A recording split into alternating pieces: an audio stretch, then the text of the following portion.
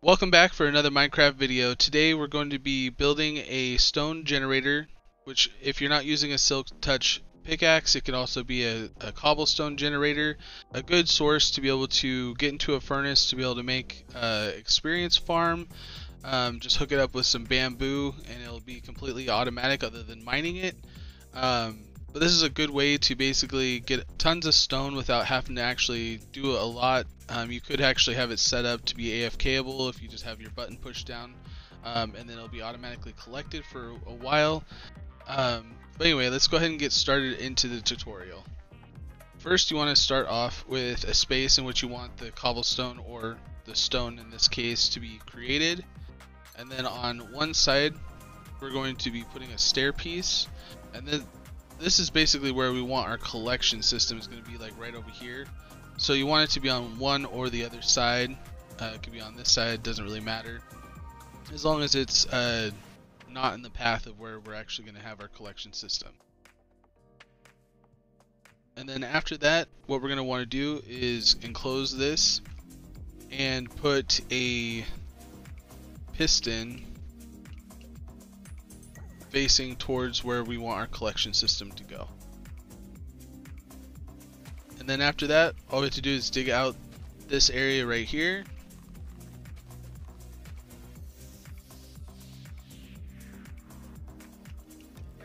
Put our collection system, which you can extend this out and make it a lot bigger.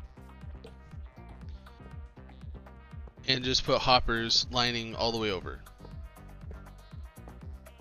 It doesn't have to go all the way. I just like to go all the way just because in case I get bored and I want to actually mine the whole thing out before it's completely done. That way it gives me a chance to do that. And then what we're going to want to do is actually just enclose this completely. Just enclose that completely.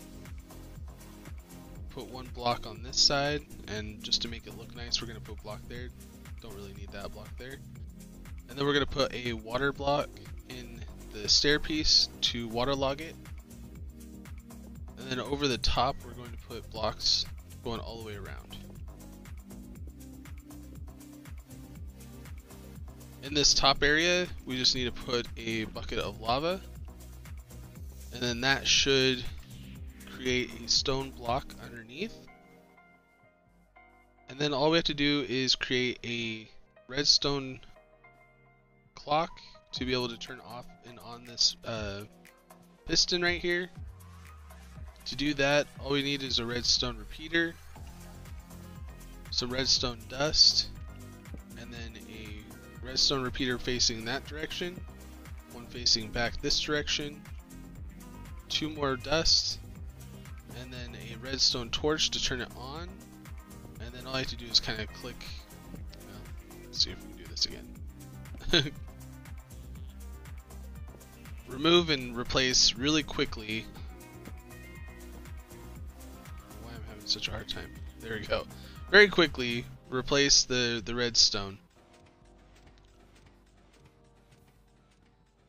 And eventually you're going to have tons of stone coming out right through here.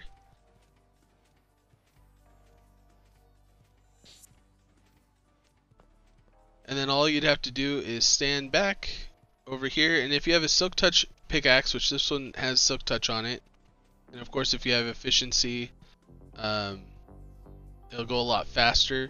But all you have to do is mine the pieces, and they'll all, I mean, I'm in creative so it's not going to work, but all the pieces will funnel into your hoppers.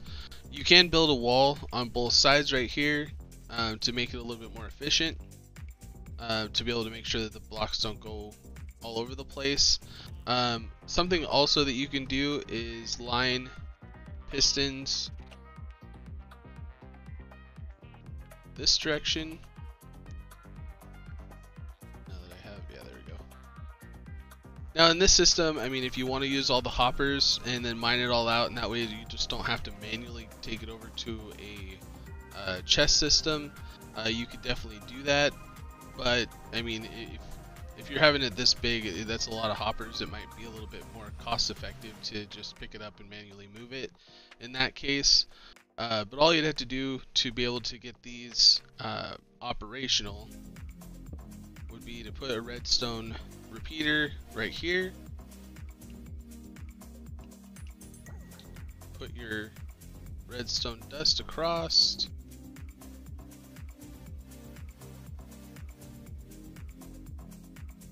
And then have this connected.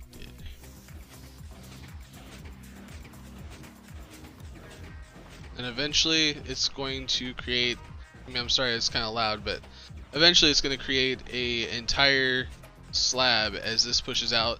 This will max out to the point where you can't actually push out anymore, and then it'll go to the next one. Wait until that happens just to make sure it's working.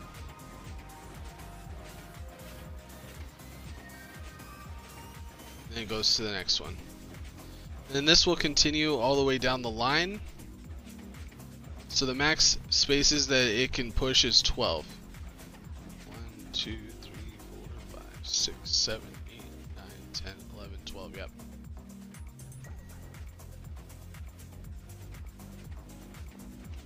So that is my stone generator.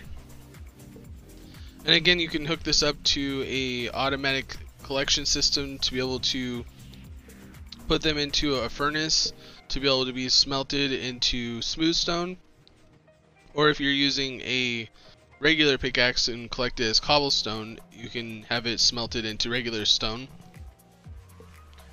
That way at least you're getting the experience from it. But that is my tutorial on how to build a very easy and effective, not too expensive stone generator. Hope you guys enjoyed this small tutorial, this quick tutorial on how to build the generator. If you did like the video, please hit that like button, subscribe for more content like this. I'm going to be doing a lot more tutorials. If there's any tutorial that I have not made yet and you would like to see, make sure to put that in the comments down below. And I will see you guys all in the next video.